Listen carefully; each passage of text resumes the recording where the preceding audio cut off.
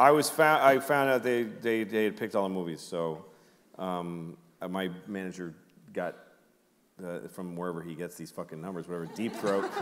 Is your manager like a gangster? Like I don't know he where sounds he like gets he's in the mob. It's crazy the people he's got me their numbers.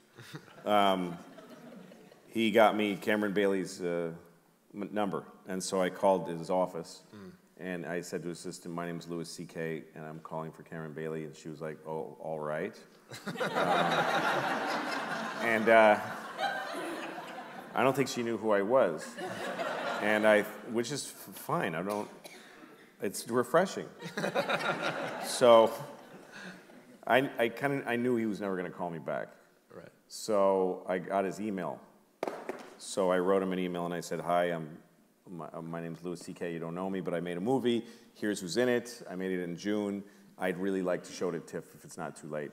And he called me and he said, "Well, I don't understand. Who did you make this movie with? Like, who made it?" I said, "I just did it." He said, after I got your email, we did a search for the movie. Yeah. Because they know of every production on the planet. And he says, "We can't find you." And I said, "I just made it with my own money." And I told him I shot it on film. He was like, "You shot it on film, on black and white film?"